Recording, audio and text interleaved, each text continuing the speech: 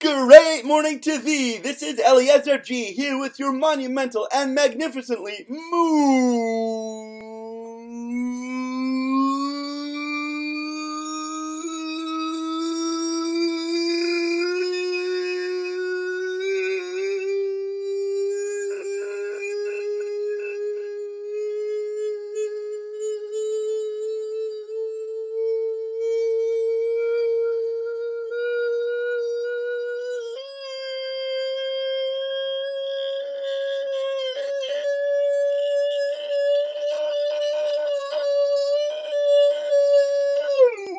Ving minute to majestically magnify our master and maker. Let's hit that clock below. 1, 2, 3, go. Rav Nachman quoting Rabba Bar Avua quoting Rav says, if one exclaims, this Selah coin is designated for charity, he's permitted to still take it for his own personal use, provided that he does eventually pay back a Selah coin to charity. In fact, poor people were extremely happy when Rav Yanai would take out money from the funds that he collected, since he would first go out and collect more money from people to make up what was lacking, and then later on he would personally replace the difference that he himself took out.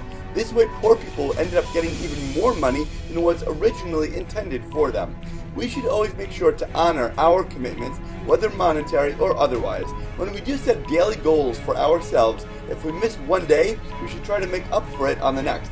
This way we show a real value to what we are doing, plus it also makes it harder not to miss if we know that what we're going to have to pay back is double for the next day.